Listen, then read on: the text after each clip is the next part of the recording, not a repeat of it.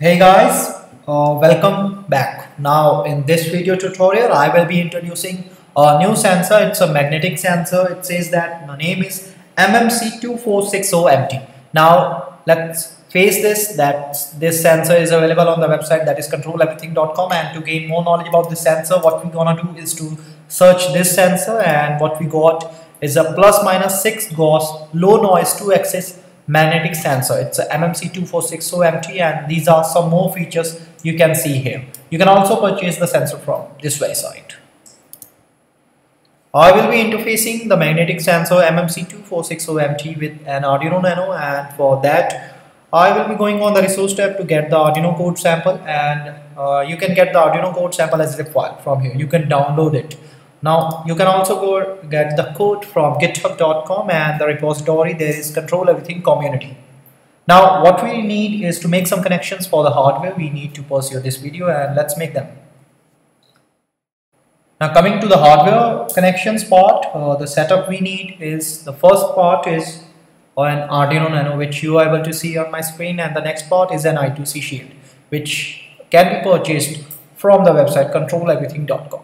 Now the reason we are using this shield is to make connections and with other I2C devices, and those connections should be a lot easier. That's why we are using this I2C shield.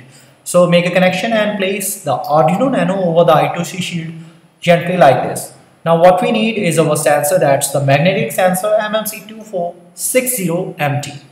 Now this here is a connecting cable. Make a connection among the sensor and the cable, and make sure that the brown wire of the cable should be connected to the ground terminal of the sensor, and same goes for the I2C shield.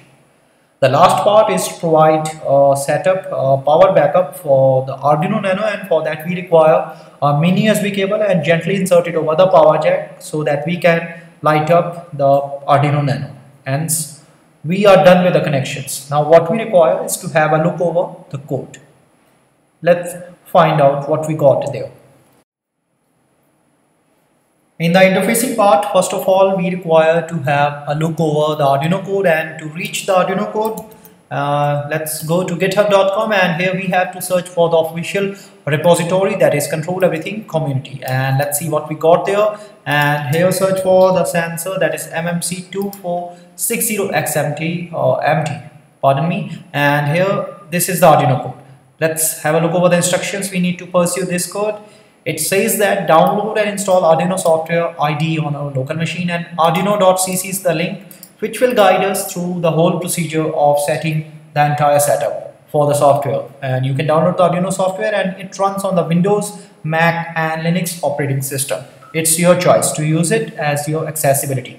Now what we require is to fulfill all the relevant information regarding the installation process, and now get back to the Arduino code.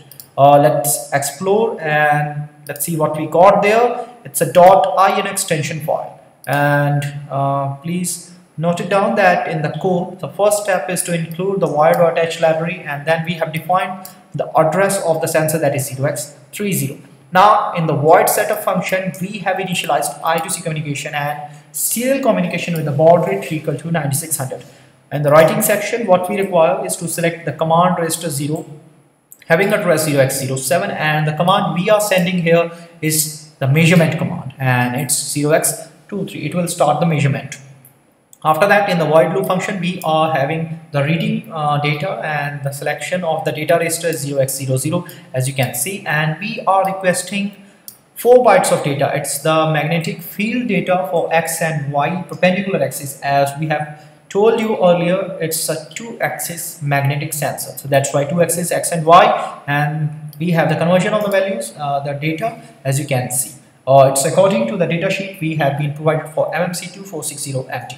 At the very end of our code we have to show the output data on the serial monitor, which is in the form of magnetic field for x and y axis, and let me tell you, it's the raw values. It can be negative, it can be positive depending upon the magnetic field values. So let's see what we got in the practicality, and show you the working of this sensor along with the code. Let's have it.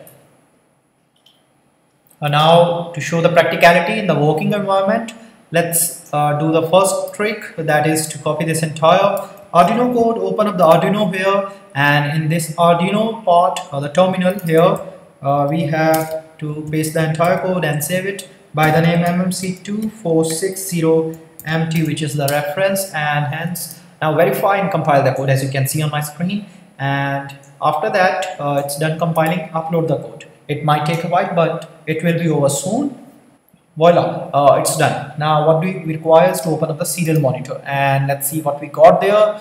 We have the magnetic field for X and Y axis. As you can see, the field values are almost constant as there is no change in the magnetic field. But when I bring a bar magnet near the sensor, you can see the value changes. All the value changes as I move the sensor in all the directions.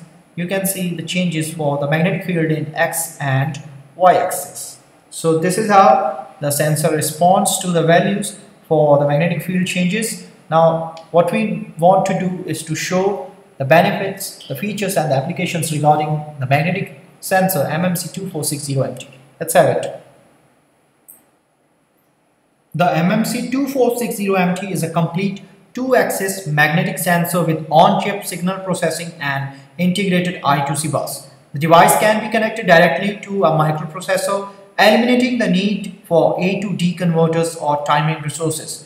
It can measure magnetic fields within the full-scale range of ±6 Gauss with 0.25 milligauss per LSB resolution in 16-bit operation mode or 0.8 milligauss total RMS noise, enabling heading accuracies of less than 1 degree in electronic compass applications.